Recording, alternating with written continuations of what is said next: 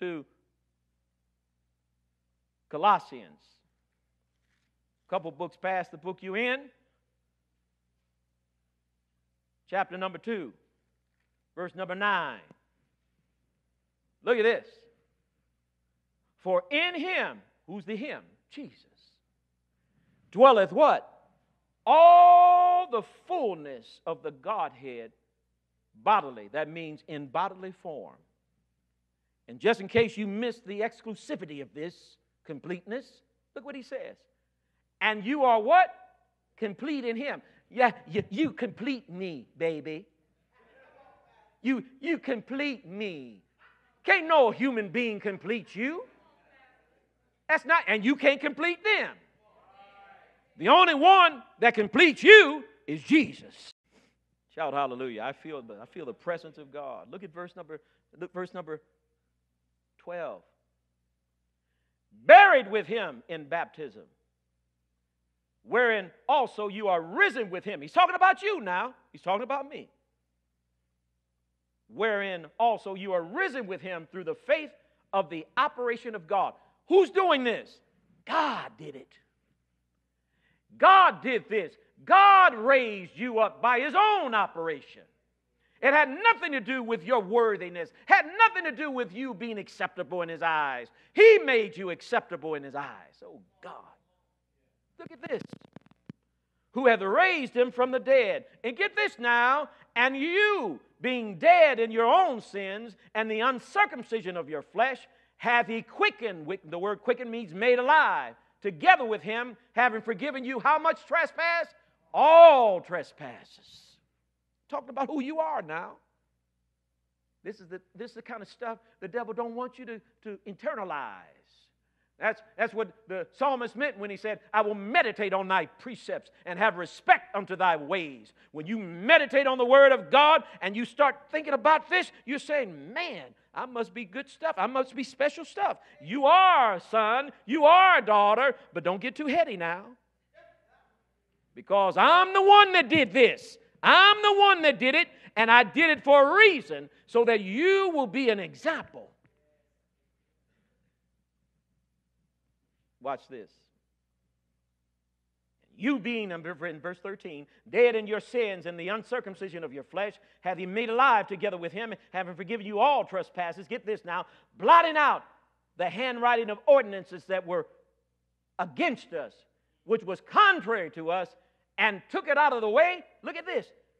Nailing it to the cross. And if you don't like that, look how it just flows. It gets better and better. And having what? Spoiled principalities and power. You know, when you want to know what principalities and powers that is, that's all the rulers of dark places. Hallelujah. All the demonic forces. He spoiled them all. And they had to sit by and watch them do it. They had no choice because they're constrained by the power of God. Having spoiled principalities and power. Not only that, look what he did. He made a show of them openly, triumphing over them in it. Somebody shout hallelujah. You need to have the imagery of what this really meant. See, in the days of antiquity, when they would win a war, what they would do is they would take the king, the defeated king, and all of his entourage, and they would parade them in front of everybody and embarrass them. Why? Because they're making it clear without any shadow of a doubt, unequivocally, that you are a defeated foe. The devil is Jesus. He's a defeated foe. And that's why he can't kill you. Did you hear what I said? Because if he could kill you, he would do so. But he's got to get permission. He's got to go before the throne. See, can you see why he's counting on your ignorance? Because the more you get knowledge and wisdom and understanding, he's got to go somewhere else. Because he can't keep tempting you when you know better. Did you hear what I said? Get thee behind me, Satan.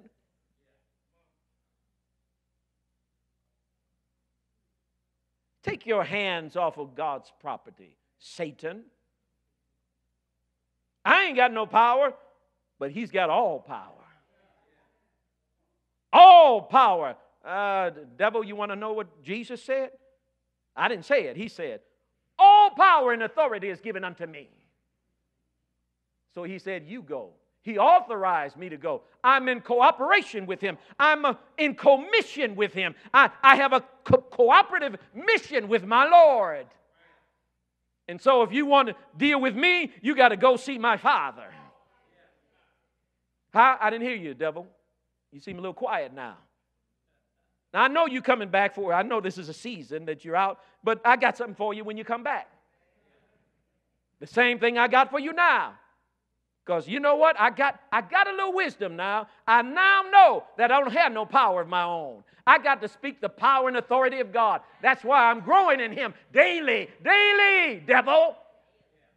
And by the way, take your hands off of my children in Jesus' name.